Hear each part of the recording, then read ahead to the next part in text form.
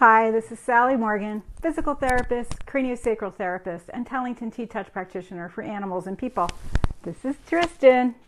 He's a Corgi, and this is an episode of Conversations with a Corgi. And today I have a very complex and probably long talk that I want to do to address an issue in the horse world. So if you have dogs, you might want to stop watching now or share this with your friends with horses. So there's been an issue going on in the horse world way back, even when I was just starting to learn about dressage and switching from hunters in the 80s and 90s.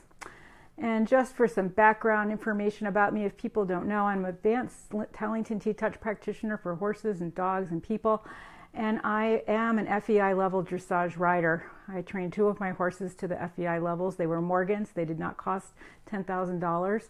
And I had the great fortune to work several years with Olympian Lendon Gray with my horses, as well as with Linda Tellington and many other great trainers a few years ago.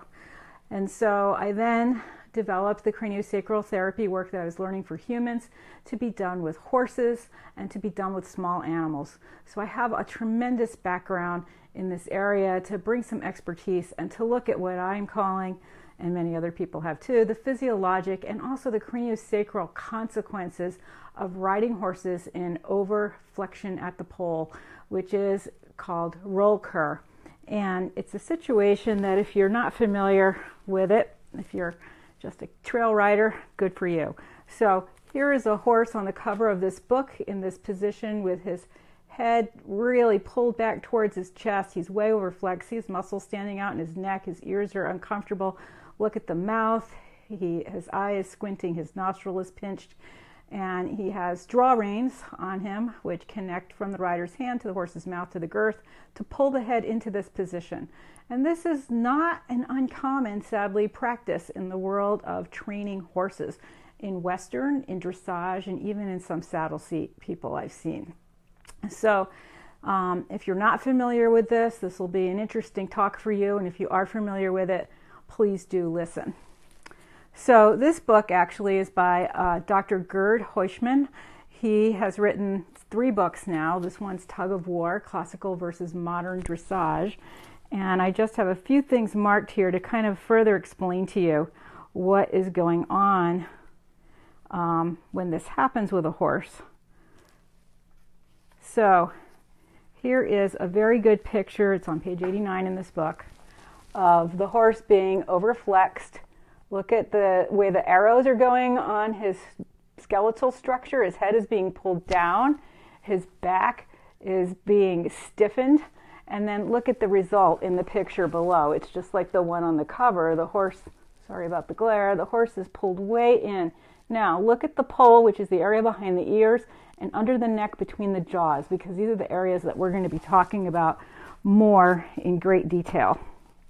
And the result of riding this way leads to many problems in gait and performance, but here is an example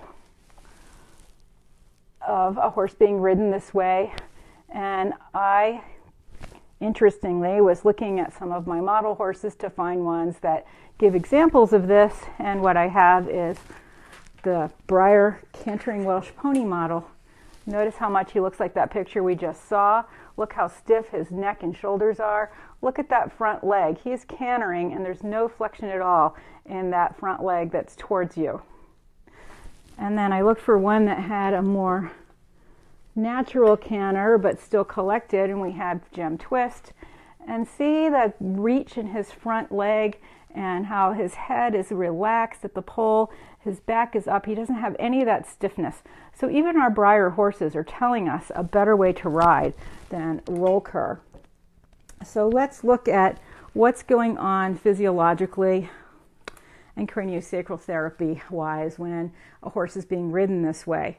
This whole conversation started because of a woman I know named Leslie Desmond, who is a well-known trainer and wrote a very long book that's pretty well known about her work with Bill Durant's. And so I had made a comment on one of her Facebook Lives about Rollkur and overflexion at the pole causing eye problems and creating spooky horses. And she wrote a simple response saying, "Hey, tell me more about that. What is your reference? I want to know more. This is really interesting to me." And so I started a group email between myself, Linda Tellington Jones, and my colleague Tracy Vroom out in Colorado, who also teaches course craniosacral therapy. So Linda Tellington's response was that since the 70s, she had noticed that spooky horses were often tight in their pole, and in that, especially the first two cervical vertebrae right here. And we have many models here. I have a whole thing here I have to manage.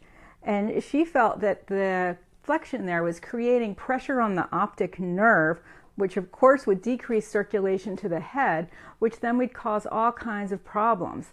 Now, this is interesting because my sister, who is a vet, who works with dogs, I just happened to open a page of her book, Needles to Natural, and came to the page where she was talking about one of her own dogs, Laura, and she had brought her to a big thing in town, and it was noisy and scary, and she pulled at the collar so tightly that it raised her blood pressure and caused instant blindness. And so, in fact, in our dogs, we have the same kind of thing going on with choke collars and prong collars and really thin little collars on a dog that's pulling instead of something wider. Really, all dogs need harnesses for the most part, and there are a few good types that you can get to prevent this kind of thing from happening. And so her dog was blind from the increased pressure in the head, the increased blood pressure in the body from just pulling in absolute terror. Her dog did regain her sight, but not all the time does this happen. So high blood pressure can definitely lead to visual problems, usually glaucoma in humans. And so it's really important that we look at the relationship between the neck and the hyoid bone, specifically in the neck, and the junction with the neck and the cervical vertebrae, and then the junction between the back of the head, the occiput, and the sphenoid bone, which is in the head. So I then continued to do some research and talk to Tracy, and one of the things that she brought up, which is super important, regards the hyoid bone. Now, I don't have a good picture of a horse hyoid bone, but I have a good picture of a dog one, and it is very similar. Sorry, Tristan, he's like, these props are worrying me. So right here, there's a little L-shaped group of bones. I don't know how well you can see it, but that is the hyoid. It's a hyoid apparatus. It's sort of shaped like a spur, actually. And this picture over here may have it a little bit more clearly. It's right in front of my finger there. I don't know how well you can see it. But the hyoid is a really important bone. And honestly, in my first cranial class, when we learned a hyoid release, and you can find your own hyoid by putting your fingers right here, and then click your tongue on the roof of your mouth, and you'll feel it expand as you click your tongue. It'll come into your fingers. So it's pretty easy to find. So in cranial work, we have a really gentle release where you put your two fingers here, support the back of the head with your other hand, and just give it a little tiny nudge, not even the weight of a nickel, just a little tiny nudge, and then follow it as it unwinds. Now, this was remarkable to me because the guy teaching my first cranial class when I learned this technique back in 1991, we had a guy in our class who was a chiropractor, and he knew of someone who had been doing a manipulation, a chiropractor, and had broken that bone in a person. Now, this is really a big deal because all of the muscles that attach to the hyoid move the tongue and are part of our swallowing. So having a happy, healthy, functioning hyoid is really critical. And remember, we've been talking about fascia, and the hyoid is one of those places where a lot of the muscles and the fascia change directions, and there's a tremendous amount of pressure and strain on that hyoid. And if you do have some kind of a car accident with like a sideways whiplash and you get tension in the muscles on the side of the hyoid, it can really have broad-reaching implications throughout your body. And so one of the things that happens when you have that horse flexed way in like this, you can even feel it on yourself, your hyoid comes out, and then it actually impinges the ability to breathe. So the hyoid has attachments to the larynx, the pharynx, and the epiglottis, which is the bottom of your mouth. It anchors your tongue. A lot of animals, as we know, explore and know the world through taste and their mouths because they don't have hands. So this is very important with horses. And then it's also hanging on the skull by the stylohyoid ligaments. So it's hanging up inside. I have a skeleton model of a horse here. It does not have a hyoid, but you can see where the pink spot is there on his neck. That's where his tongue comes down and attaches, and then down here further, is he broken? Yeah, his trachea came off, but that's his trachea. It would come all the way up and attach here. And the hyoid bone is up underneath the jaw, just like it is on a human. And so if you flex that horse's nose down against his chest, he is not going to be able to breathe. He won't be able to move his tongue.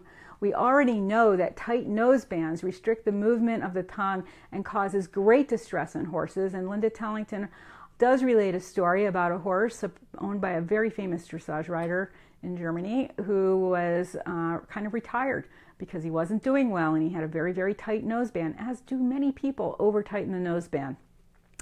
And so the horse was sort of put in retirement. Someone else started riding the horse just casually and didn't tighten the noseband, didn't even use a noseband every day, and then began to start working with the horse in the ring and noticed exceptional performance.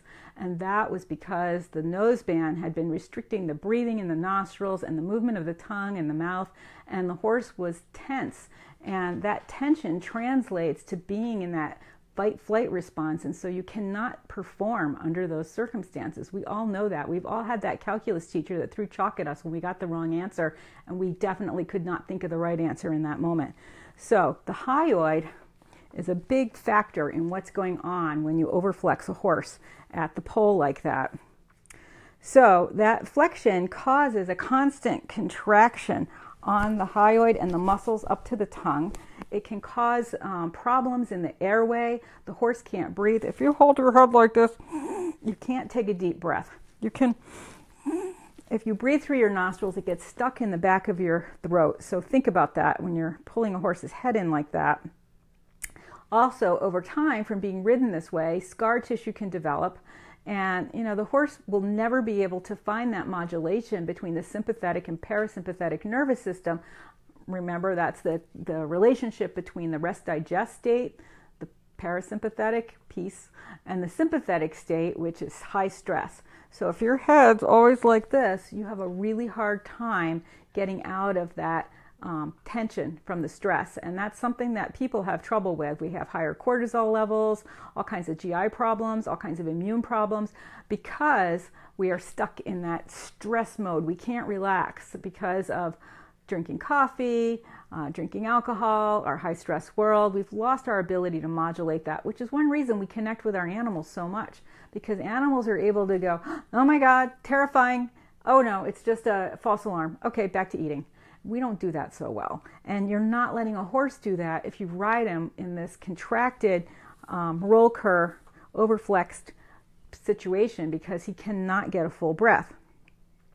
So the pterygoid muscles connect the hyoid to the sphenoid, and the sphenoid is a bone in the head. I don't have the horse model here, I just have a human, but the eye motor nerves go through the sphenoid. If you look in here, that red bone, it looks sort of like a bat in the center here. That red bone is the sphenoid, and it has little holes in it for the eye motor nerves. While we're looking at it, let's also notice the very center of it down here. In the center, we're going to get attachments for the horizontal and vertical membranes of the head, which this model represents.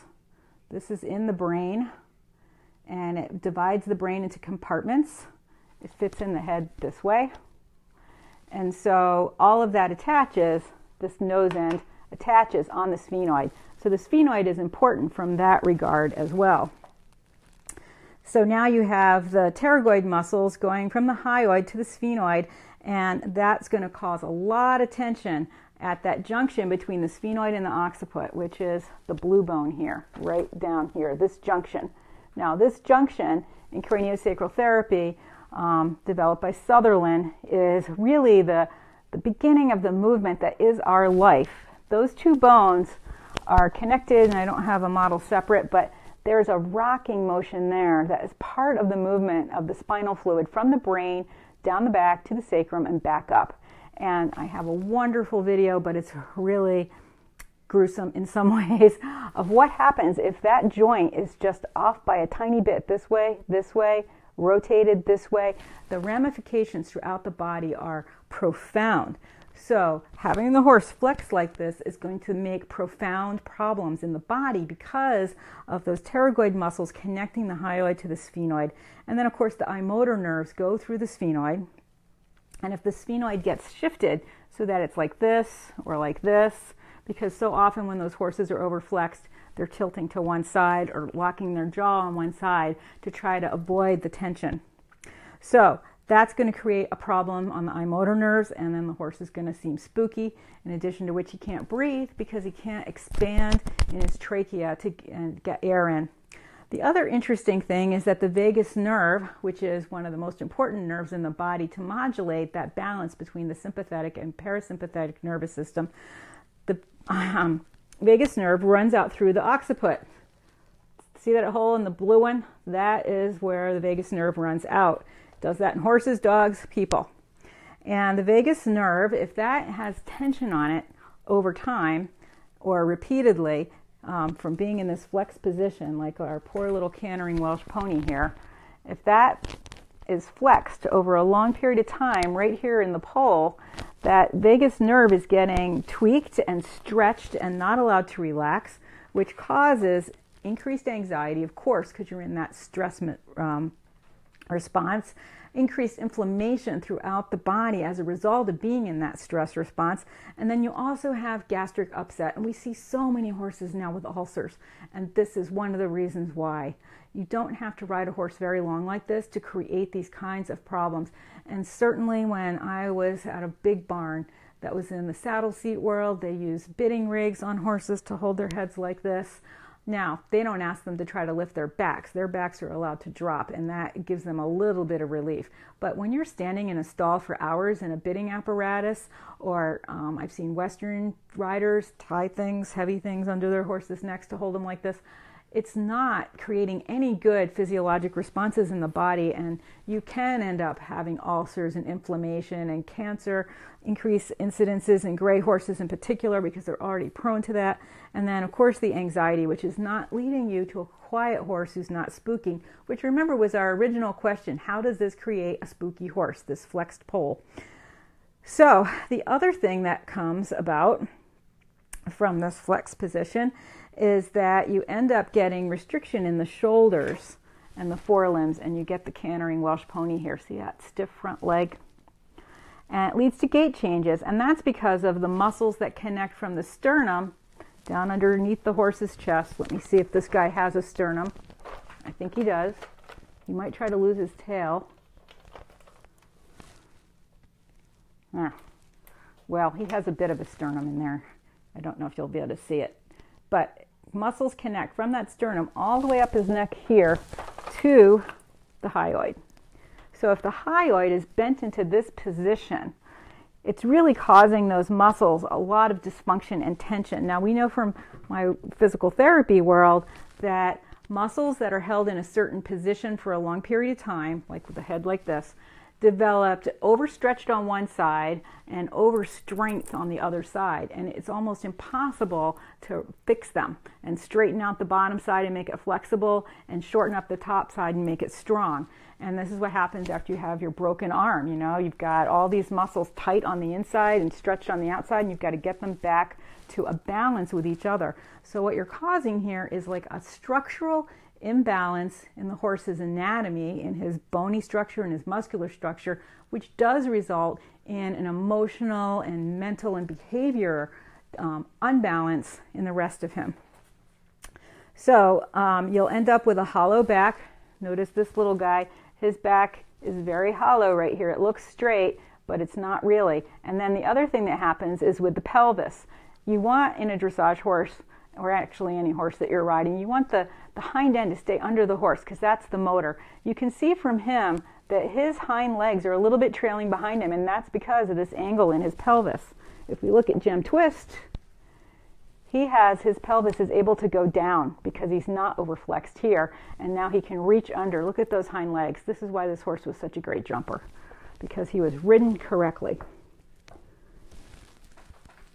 So you get that fluid forward motion with the muscles. If you don't have that overflexion, if you do have that flexion, you get the hollow back, the tipped pelvis, and you end up with compromised gait. And I think there's a picture of that in here, which I had flagged. Yeah, this guy that I showed you at first. See how he's overflexed, and look how flat his sacrum and the lumbar vertebrae are, and his whole top line. He cannot get his hind end under him. He's going to lose impulsion. He's going to end up on the forehand like our cantering Welsh pony, and he will not be able to use his body effectively or correctly. And then what are we doing with these poor dressage horses? We're asking them to do movements that are at the highest level of physical ability for a horse. So what are the results of all of this compromise that we're causing by overflexing at the pole? Well, we're losing range of motion in the front legs. The horse can't reach out. Look at the difference between Gem Twist and cantering Welsh pony. Gem Twist has a much bigger stride. See how his shoulder's reaching forward? Cantering Welsh pony has that stiff little reach, lack of reach. So you don't have movement, free movement in the front legs. They can't freely swing their scapula forward. It can't glide if they have all that restriction happening up in the hyoid. Then the horse is taking a shallow breath, which caused them to be in that fight-flight mode. If you have no idea what that really is about, try holding your breath and taking little short breaths for a couple of minutes. It'll make you lightheaded, you won't feel good, and you'll be desperate to get air. So we're definitely impairing a horse's ability to breathe when we have them in that Rollkur position. The second thing is that you get the pole flexion, and it creates that hollow back.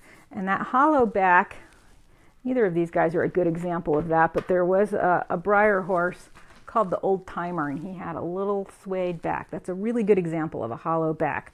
Now, the hollow back is related to tension in the dura. So what's the dura?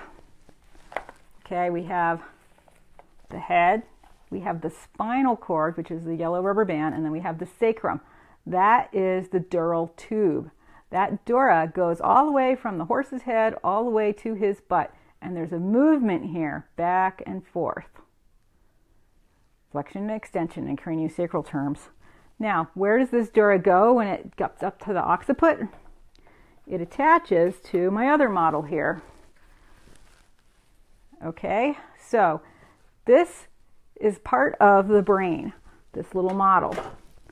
We have the horizontal membrane here, the falx, and then we have the tentorium, which is this is the vertical membrane. This is the horizontal membrane here, which is the tentorium, because it looks a little like a tent.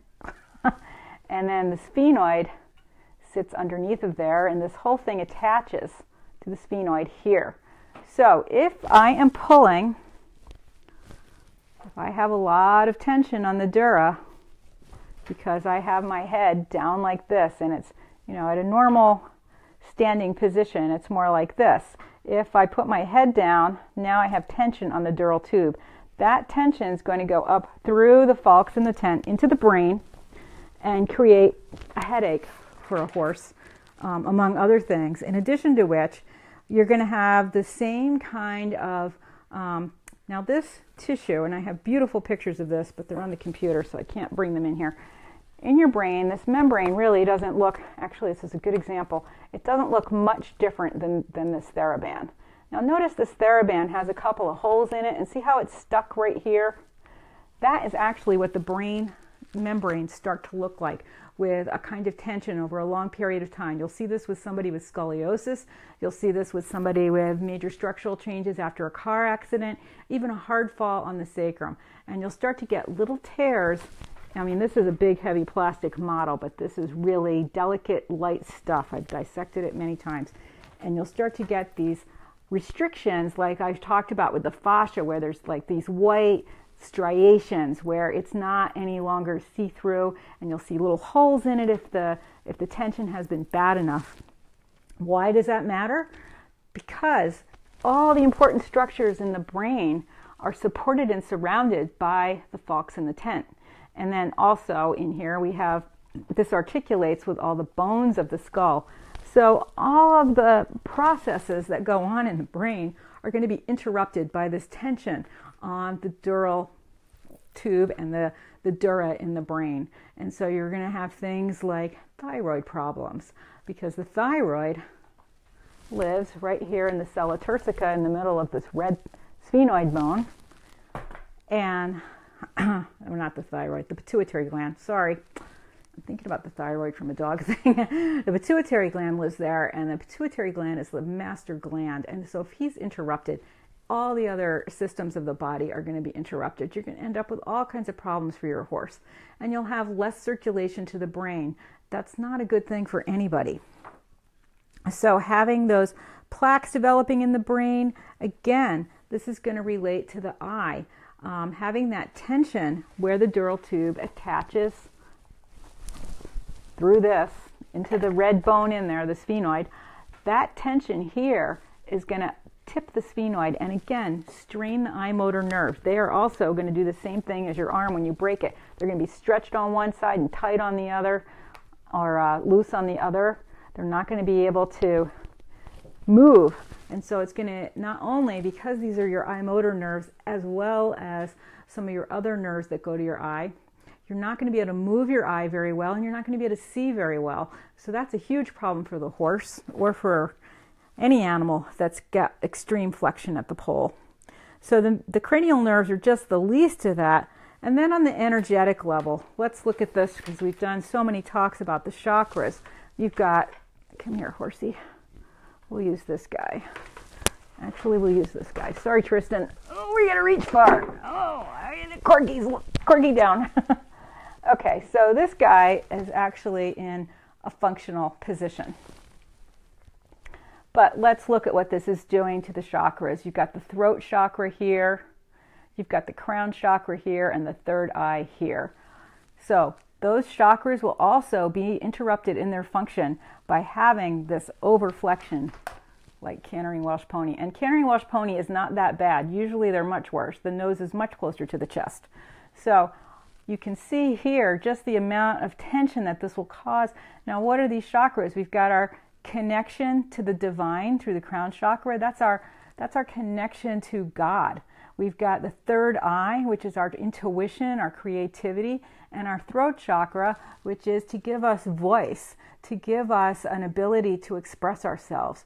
So all of those will be impacted by riding a horse in this overflex position.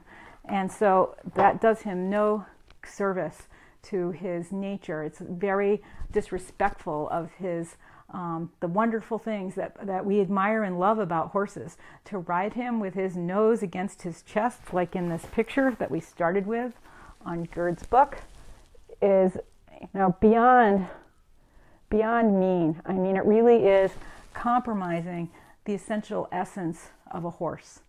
And it's taking from him all the things that we love and appreciate and what brought us to horses in the first place. That beautiful fluid movement that we love about them, that made us want to ride them and be part of them. We are taking that away from them when we ride them like this. And so I think there is a good picture near the end here. Two pictures. Okay, this bottom picture here, the horse is doing a piaffe. You can see that he's swishing his tail. Look at all the tension in his neck and the overdevelopment of those muscles. Look how his legs are positioned under him. And then we have the happy piaffe. See, notice how his pelvis is up. The buckskin's pelvis is down, and he is doing a happy piaffe. He is rhythmic, he is balanced, his legs are one in each corner, his head is relaxed. He still has his nose at a vertical, a little bit tipped out at the nostril end, but that's proper. That's what we see in the Spanish riding school when you go watch the Lipizans. You do not see this. See how his nose is behind the vertical? And I once judged a fun dressage show around here, and it was actually a little event. And I gave heavy penalties for overflexion at the pole, and that was within the guidelines on the rules for each of the movements in the dressage test.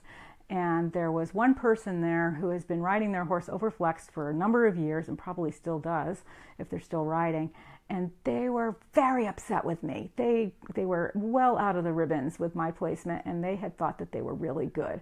And they had an instructor who was telling them they were really good, which was not doing them any help because the instructor was just as wrong as they were. And the horses that were in the top 6 positions were being ridden beautifully. I mean, they were doing like training in first level dressage tests. You should see a horse looking more like Gem Twist at that level. He should not have his nose against his chest. Now, Gem Twist can easily bring his nose a little more vertical here without overflexing and still be in this correct and proper balance. And so it created a bit of controversy. I had to do a big lunch break lecture and intervention, and I have not been invited back to judge at that place since then. And I'm not surprised, because that person, I think, was riding with someone at that farm where I was doing the show, and so that was a big problem. But the other riders were lovely, and it's always nice for me to see that with eventing riders, because they are asking their horses to jump as well, and you really need a high-functioning horse with a good anatomical alignment to be able to jump at his best, which is why Gem Twist looks so good here. He's a great jumper. He's one of the best jumpers we've ever known. And so that is an overview of the physiological and craniosacral implications of riding a horse in Rollkur. And I hope this was clear for people. Danny, you'll let me know. For people that may know a lot about horses or not so much, or people that know a lot about anatomy or not so much, because these are really important considerations when we're looking at the way we ride horses and what we ask them to do. Our lives with them are really interrupted by the way we ride them, and not everyone takes the time to take their horse for a beautiful trail ride through the woods. It's a snowy day, it's fairly warm out, it's a wonderful day to take a ride.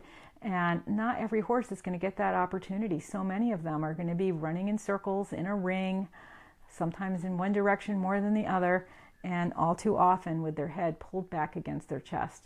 And this is just a real disservice to horses, in my opinion. And I hope that I am able to at least give people something to think about when they're selecting a trainer or selecting a horse or at a show or just going to a farm and watching people work their horses.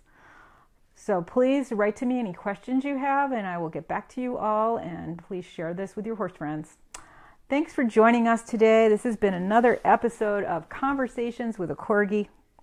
I don't even know what I'm going to title this so that people will know what it's about, but we'll figure that out in the next 20 minutes. So I'll be at my job as an educator on Monday and Wednesday this week, so we'll be back with another episode of Conversations with a Corgi on Tuesday.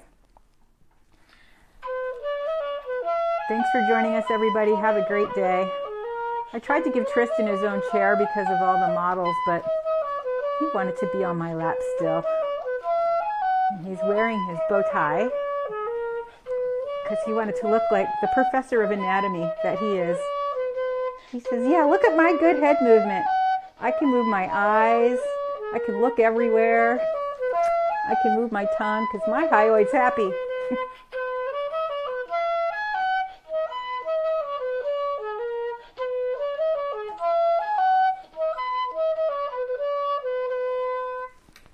Thanks for joining us, everyone. Have a wonderful day. Be kind to your animals and yourself.